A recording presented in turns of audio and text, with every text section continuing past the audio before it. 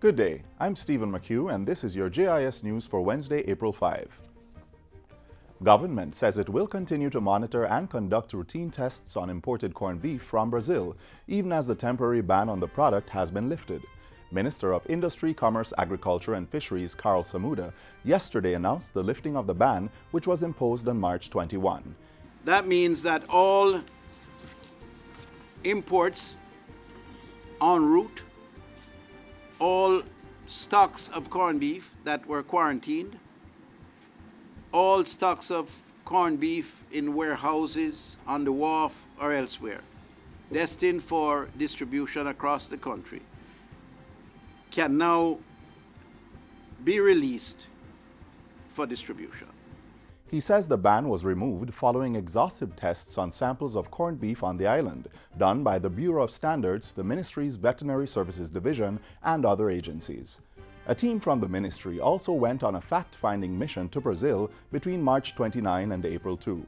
Minister Samuda says the two main manufacturers of imported Brazilian corned beef to Jamaica were visited and found to meet international standards.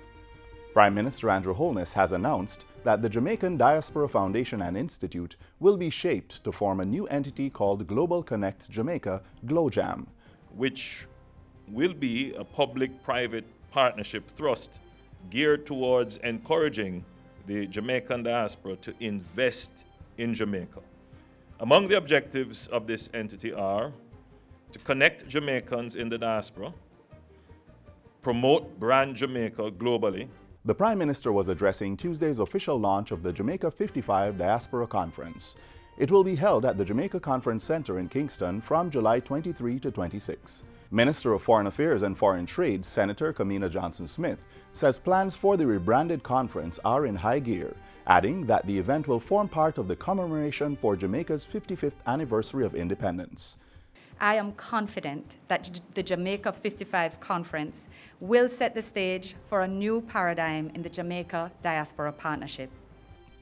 A portion of money from the Tourism Enhancement Fund will be placed in a special subsidiary account of the Consolidated Fund under a new arrangement guiding the management of the TEF.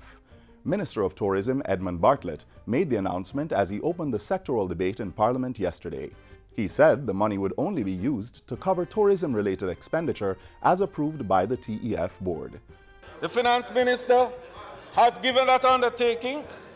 He met with the JHTA executive and other stakeholders, and he has given this commitment, and I've even put it in writing. The commitment is in response to concerns about the government's plan to transfer the resources of the TEF into the Consolidated Fund as a means of exercising better management of state assets.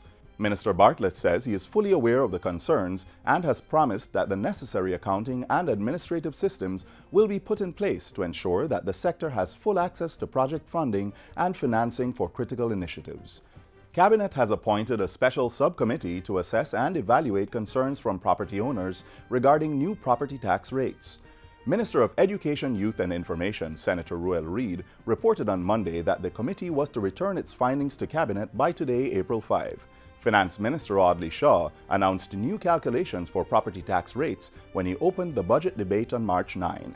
The new property tax regime calculates liabilities based on the 2013 valuation roll and cuts rates from the range of 1.5 to 2% down to 0.8 to 1.3%.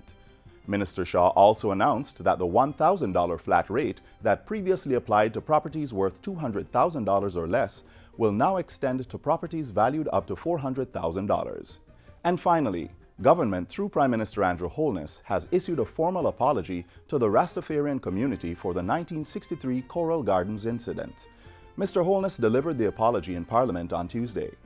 He says the incident was a grave injustice which took place at a time when it was considered appropriate to use the state machinery against citizens.